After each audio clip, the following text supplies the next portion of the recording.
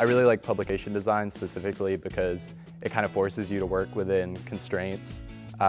You know, you're really bound by visual consistency and however much type you have to deal with on a page.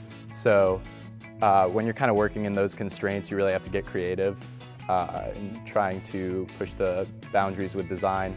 So a lot of my magazine really focuses on the idea of like contrast, creating like frictional, sometimes uncomfortable layouts that still have like a clean and modern aesthetic across the board.